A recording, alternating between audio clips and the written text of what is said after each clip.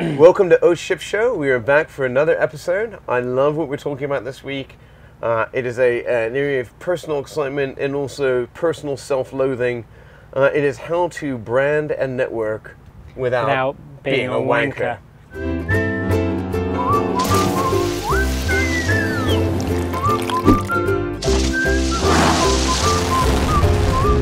Oh shit. Hopefully, former wankers, we can give you some good advice. It's been said. It's been said. It's been said. It's been said. I'm through it now. But the funny thing is, I actually hate networking. Or at least because I did so much of it as a kid. Right? It's one of those... You know you're a young entrepreneur when you're like, I did a lot of networking as a child. When I was 4. Yeah. All the children at the playground. Yeah, speed networking at 9 years old. Brilliant. Well, I know what you mean though. It's like, I think as an entrepreneur, you get forced to you're networking with people you want to hire, you're networking with potential investors, you're networking with potential clients, and you're always on the go. But there's also networking for the sake of networking, which is, I hate. But you have to do. Yeah. You have to do it at the beginning of any venture. Some people love it.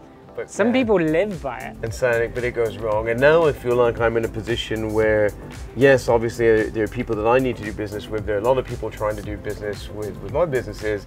And man, there's some awkward networking that happens out there. So let's start. What's some good areas? Okay, when you're out there and you're trying to do business development, you're networking.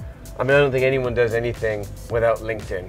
Yeah, LinkedIn is now the kind of go-to place for people to network. I mean, I don't post a lot of content into LinkedIn. Some people are really good at it. It's just another social network to me, but a business focus. I basically use LinkedIn to kind of, if I'm trying to look for somebody, I'll go onto LinkedIn, I'll find my shared contacts, and I'll see who I know there, and then I'll use it for that. But there are some big LinkedIn no-nos. I would say one that really bothers me. I loathe this. I hate when you see someone self-describe themselves as a guru or some synonym for a guru. Have you I better change my title then. Digital yeah, no, I'm just like guru. Guru.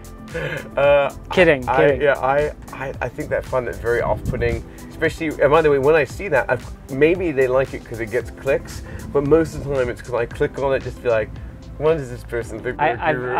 I've seen worse though. I've seen worse. What's worse? I had somebody email me that he was the golden ticket, which I was like, not that believable. Yeah. And I think there's a lot of automated messaging happening right now, and so much of that is my fault. Yeah, but I think there's some. Look, I understand that some things about messaging and scale, and maybe there are people with experience. But if you're going to message at scale and use automation tools, which I'm not saying are totally wrong, you need to be able to do it right, and you need to take the time to proof. You need to not have spelling errors. If you're doing dynamic insertions of things, keep things at a broad level. Make sure you're building good lists, because when things aren't relevant, it's really awkward. And actually, I'll tell you some really, in my opinion, really good advice. Whether you're reaching out to someone on LinkedIn or you're reaching out to someone on email, keep it short. Really busy people do not want to read your essay that's a very good point. And you get those emails which are, almost akin to begging emails, where it's like, this is my there's so much background in a company. I'm not going to do that. I think you've got.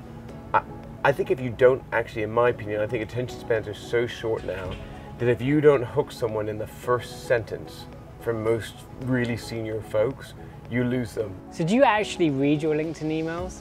I know this is bad, but I have like a mental illness. I know, but do you read your LinkedIn emails? I'm an inbox zero person, and I apply that to basically every aspect of my life. So I do scan through them, but I scan through them really fast, and I basically read maybe 1 or 2 lines, or if I get a sense that it's some random offshore dev shop, I'm probably just skipping it. Which is like every other one, basically. But I'm an inbox zero person. Yeah. I hate those, I don't having like the red counts. Red counts, but I just can't do it on LinkedIn. It's too much. Yeah, you have to have a good filter for it. Networking and trying to build relationships with high value people, and high value people means something different to everyone. I'm talking about someone that you believe is important to, could be for personal reasons or or to help you develop your business. Which this is a business show, so it's okay I mean, to talk about. I think for me, there's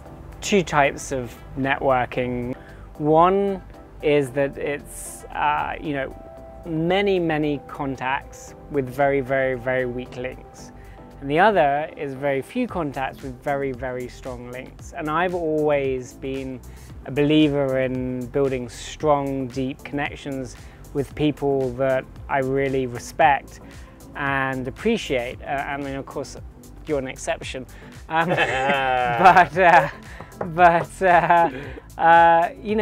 always believed that putting time and effort and really building those relationships is more important than having thousands of very weak relationships, because when I pick up the phone or I introduce people, they know I've actually thought about it and they actually take the intro seriously. Whereas I think if you do a lot of shallow networking, the bonds you're creating are not as strong.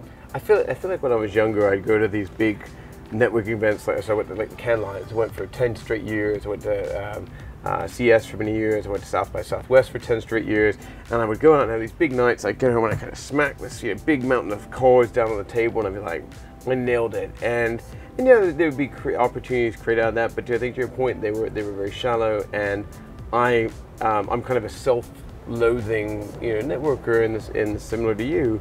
Now I find that I get a lot more value out of trying to say, you know what, I want to find, when I go to those events, I find 2 or 3 people that I connect with. Frankly, I also don't do business with people I don't like anymore. Yeah, I just don't which is the privilege of working as hard as I guess, I think you I have. agree with that.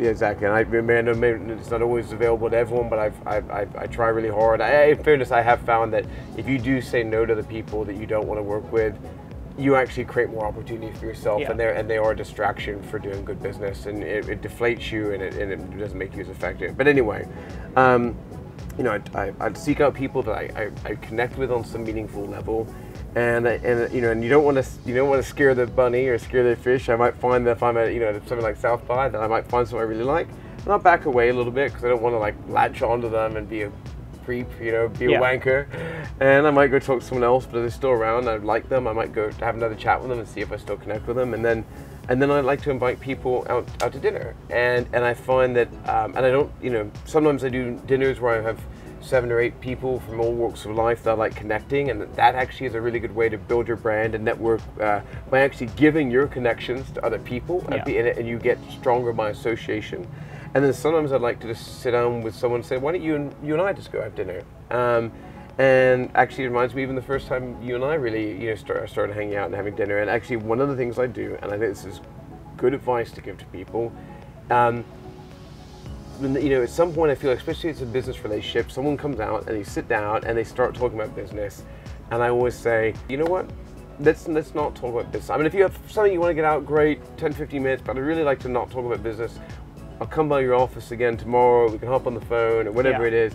Let's just talk. Well, it's about at the end of the day, it's about building a relationship. That's what you're trying to do when you're networking. And even though I spend 4 months of the year completely sober, some of the best business relationships and the longest lasting have been getting drunk with the people, having fun until 4 a.m. in the morning, and that's created business bonds that have lasted my entire life. Mm-hmm. So, there is, as much as business is about business, it is a social construct. Mm-hmm. It is about people, and people want to be around people they enjoy. Mm. Again, I'm making an exception for you, but I tell you, the bar thing I think is an interesting reference. One of the things. So you and I. It may be noticeable from watching our ship that we're a little eccentric. We got big personalities. We work hard, but we like to have a good time. And I definitely feel like there have been parts of my career where I've got a bit of a wild streak, and I would go out there and I would go big, and I loved having those big nights with folks. And I think some other good advice for people to really watch out for is if you have a personality type similar to us, and you see yourself as kind of a great networker, which again I think maybe it should be aspirational to not see yourself as an intentional one, but find that balance of being there's a fun version of you, and then there's a too fun version of you. And you may think that too fun version of you people really love, but actually it's that reputation can start to precede you. Yeah. And there's some great advice my father gave to me once that I always remember.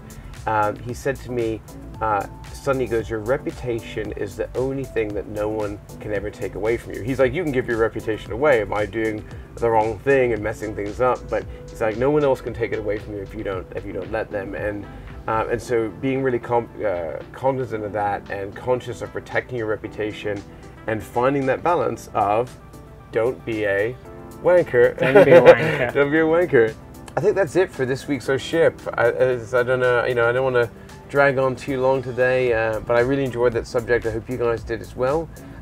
So check us out at ohshipshow.com, facebook.com /ohshipshow, instagram.com /ohshipshow, twitter.com ohshipshow. Follow us, tell your friends, share this episode. We hope you enjoyed it, and we look forward to chatting with you on next week's episode. See you next week.